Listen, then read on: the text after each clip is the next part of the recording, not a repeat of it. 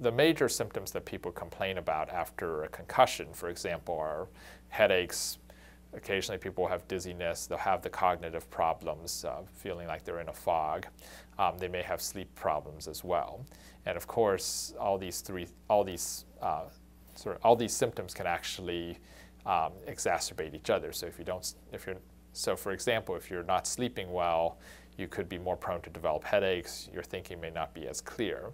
And so if you have headaches, then you might not be sleeping as well, and it worsens your ability to concentrate. So the question is sort of, are these things playing together to exacerbate all your symptoms, or is one leading to the other? Research is underway looking at sort of what the role of sleep deprivation or sleep problems after concussion or dizziness may have on these other things like cognitive performance or headache, for example.